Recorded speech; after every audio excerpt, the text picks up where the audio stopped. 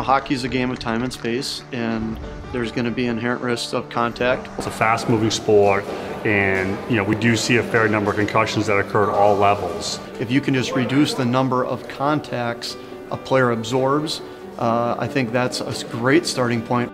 We know from the epidemiology of injury of concussion that some of the most concerning mechanisms are the unanticipated hit. Hockey IntelliGym brings about great spatial awareness. If you're more aware of your surroundings, you're going to be able to move the puck faster and be able to absorb contact, but also to avoid contact. Mayo Clinic Sports Medicine has a concussion research program, and we approach concussion prevention on a multifactorial basis.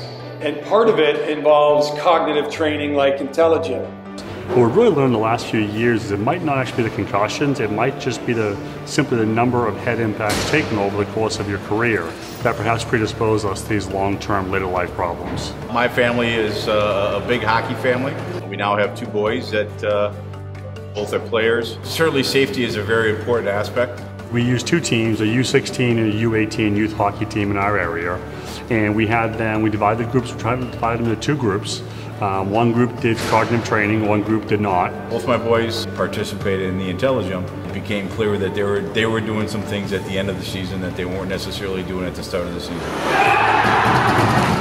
In terms of decision making, in terms of seeing the play. After 10 weeks of the computerized cognitive training using IntelliGym, those players suffered about half as many head impacts as they did before the training.